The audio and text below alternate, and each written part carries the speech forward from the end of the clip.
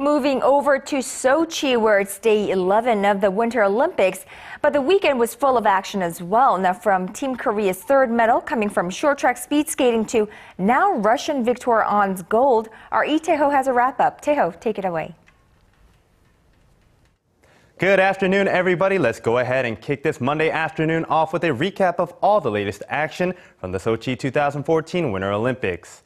Over the weekend, figure skating queen Kim Yeona had her first practice on the ice in the rink, where she will be competing this week. Although she had previously said that she did not like the ice in another practice rink in Sochi, she said that the condition of the ice in the main rink was good and better than she had expected. She'll be in action for the first time at the Sochi Olympics on Thursday for her short program, and then again on Friday for her free skate. And the Korean men's bobsled team is also in action, with the two-person event kicking off earlier today. Team A for Korea, consisting of Won Yoon-jung and Seo Young-woo, finished with a time of 57.41 seconds in their first heat, while Kim Dong-yeon and Chun Jung-lin for Team B finished with a time of 57.78 seconds.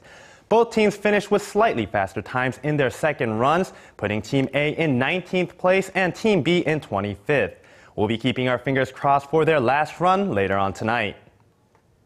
And the storied Jamaican bobsledding team also saw action for the first time in 12 years. And the Jamaican Tourism Agency has created a cheer song and video supporting their national team.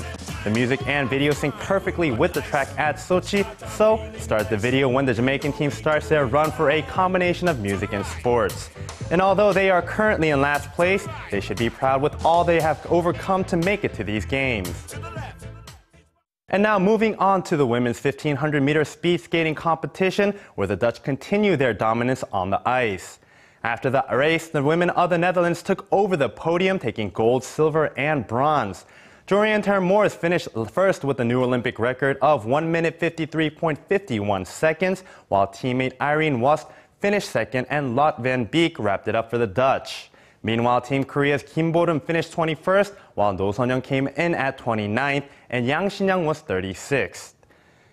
And we wrap up today's coverage of the Sochi 2014 Winter Olympics with what to watch tonight and the current medal standings. I'm Lee Tae-ho, and I'll see you again tomorrow for all of the latest news from the Sochi Winter Games.